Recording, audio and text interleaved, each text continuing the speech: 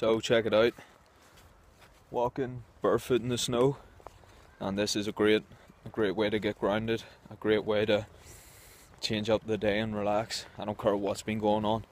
If you go out and take your shoes off and you get out in the snow and you get grounded and you walk about on it, after about 5 minutes your feet will get to the point of being so cold that those stresses or those worries are no longer there. So you do this for a while, you begin to relax and forget what those stresses and worries were, which were in any way not useless or useful. They were in fact useless.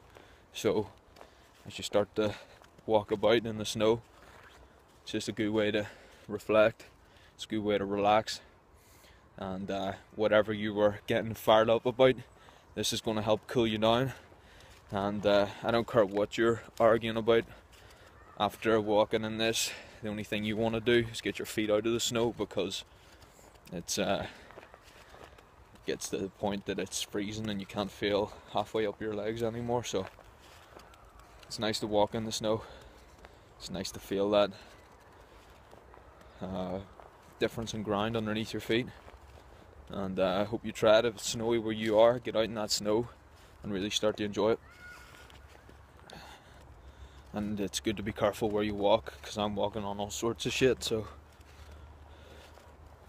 get out there, get grounded, and get in that snow.